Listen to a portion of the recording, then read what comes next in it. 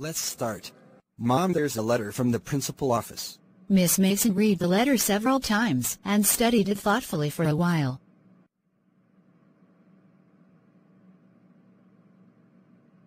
Attention class. Everyone back to their seat. I have a letter from Wanda's father that I want to read to you.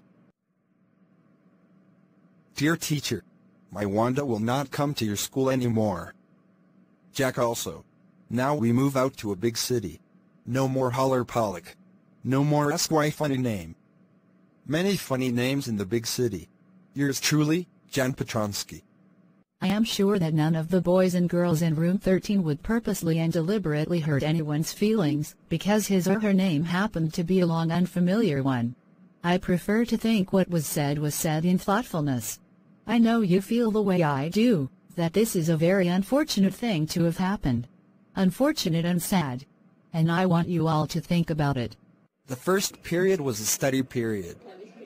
Maddie tried to prepare her lessons, but she could not focus. It was right that she never made fun of Wanda, but she never stopped Peggy to tease Wanda. It was just mad as what Peggy has done. Worse. I must do something to something. I have to find Wanda. Maybe she had not moved away yet. Maybe Peggy would come with me to Bogan's Heights.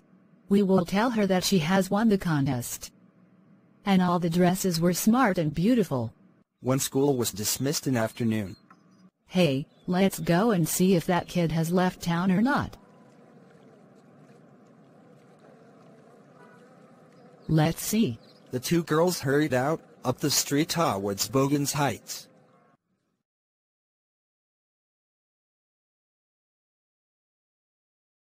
Girls hurried on. They wanted to reach before dark. I think that's where the Petronskys live. Yeah. The house looked shabby, but clean. It reminded me her faded blue dress, shabby but clean. There was no sign of life about the house. Peggy knocked the door, but there was no answer. They both went to backyard and knocked there. Still there was no answer. The Petronskys were gone. Well, anyway. She's gone now. So what can we do? Besides, when I was asking her about dresses, she was probably getting good ideas for her drawings. She might not even have won, otherwise.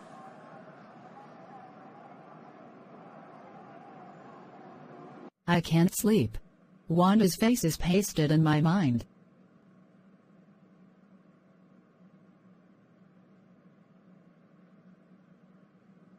I am never going to stand by and say nothing again. If I ever hear anybody picking on someone, because they are funny looking or because they have strange names, I will speak up. I can't sorry Wanda, but can stop another girl.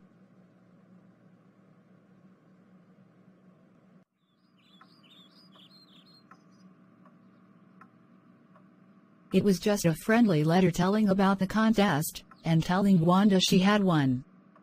And they had meant to say they were sorry and her drawings were brilliant. Days passed, but there was no answer. Maybe Wanda may be so hurt that she is not going to answer. Weeks went by. Peggy had begun to forget the whole thing. But Maddie couldn't forget. It was Christmas time. On the last day of school before holidays, it happened that. How mad I am. I am narrating the whole story, knowing I can show it to you. Let's see. You remember Wanda Petronsky, the gifted little artist who won the drawing contest? Well, she has written me, and I am glad to know where she lives. I want to read the letter to you. Dear Miss Mason, how are you in room 13? Please tell the girls they can keep those 100 dresses.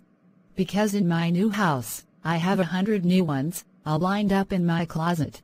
I would like the girl Peggy to have the drawing of the green dress. And Maddie to have the blue one. I miss that school, and my teacher doesn't equalize you. Merry Christmas to all. Yours truly, Wanda Petronsky. On the way home, Maddie and Peggy held their drawings very carefully. Boy. This shows she really liked us. It shows she got our letter, and this is her way of saying that everything is all right. And that's that. I hope so.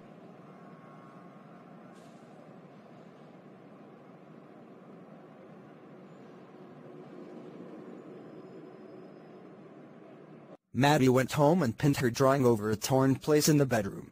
The shabby room came alive from the brilliancy of the colors.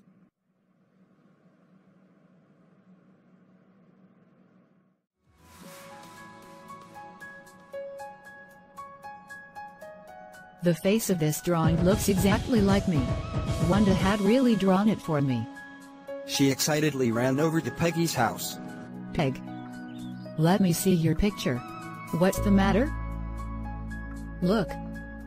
She drew you. That's you. What did I say? She must have really liked this anyway. Yes, she must have. Now, let's answer some questions about the chapter. Where did Wanda live? Wanda lived at a place called Bogan's Heights. The place was away from social amenities, like sanitation. The road was muddy. Thus, Wanda's feet were always caked with mud. Where did she sit in the class, and why? She always sat at the last bench at the corner.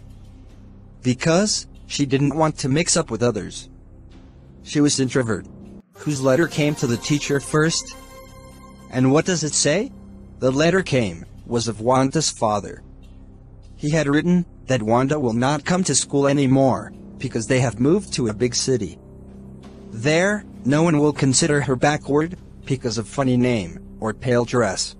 Did Peggy and Maddie's letter to Wanda get a reply? Yes. Yes, it's right that reply didn't came for a number of days. But on the last day before Christmas, Miss Mason got her letter. The reply was that she has gifted all the 100 dresses to the class, because she had drawn 100 new dresses. She wished Merry Christmas to all. She gifted 2 particular pictures, to Maddie and Peggy. How does Peggy says that Wanda loved both of them, in spite of being teased by them? Peggy says Wanda had gifted 2 drawings to them. Also, the faces of drawings also looked like their own faces. So, according to Peggy, an artist can make someone's face only when the person is in his heart.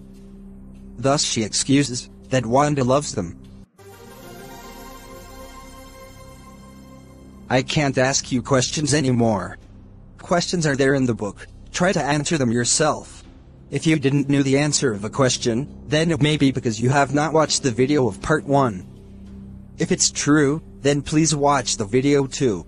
Also, please like and share this video. If you haven't subscribed yet, then